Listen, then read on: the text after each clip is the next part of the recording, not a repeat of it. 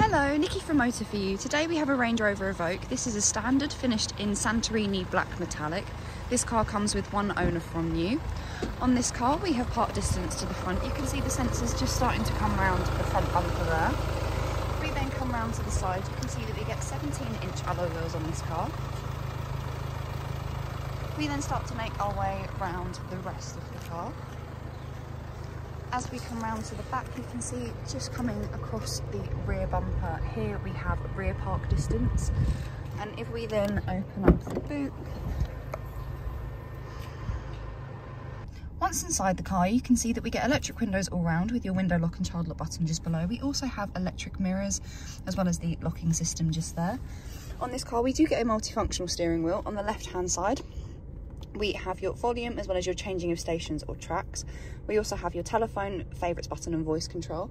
This menu button, as you saw, turns into an OK button, which correlates to the screen just there, and this turns into a keypad.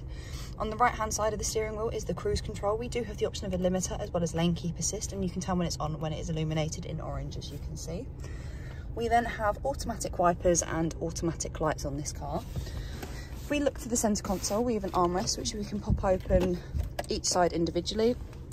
We have two USB ports as well as a micro SIM and a 12-volt socket. We then have two cup holders, which is where I currently have the key, as this car has got keyless start. We then have dual climate control within this car with the option of AC just at the top there. To change the fan speed, we press this button here and this dial will then turn into the fan speed, and then to change the different terrain selector we press this button here, and as you can see we can then choose there, or we can choose to put it into automatic. If we then look to the main screen, on this car we do get a reversing camera with guidelines as well, so it'll give you a rough idea as to where the car will go. We also get a visual representation just here of the front and rear park distance. If we then go to the home page, we have the phone app, which becomes fully functional when you do have a phone connected to the car. You'll then be able to make and receive calls through the car, as well as access other apps such as the contacts app. We then have the media app, where here we have the different bands of DAB, FM and AM. We also have the option of Bluetooth audio, but this will only show up when you have a phone already connected. On the next page we have your eco data. This will give you a rating up to 5, 5 being the best rating that you can get. We then also have the Apple CarPlay and Android Auto. You can access these when you are connected to the USB ports underneath the armrest. We then also have your voice control, which you can see here we get tutorials, commands and voice tags. We then also have on the next page your 4x4i, where on this car we get, press the wrong button.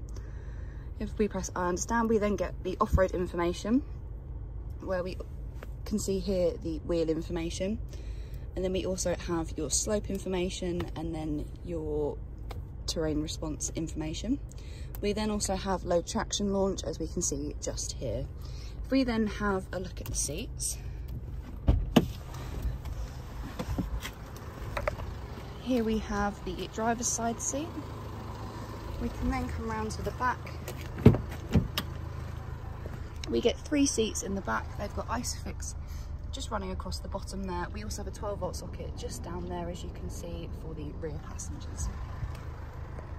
If you have any questions or queries on this car, please feel free to contact us at Motor For You. Alternatively, you can give us a call on 01580 879 666.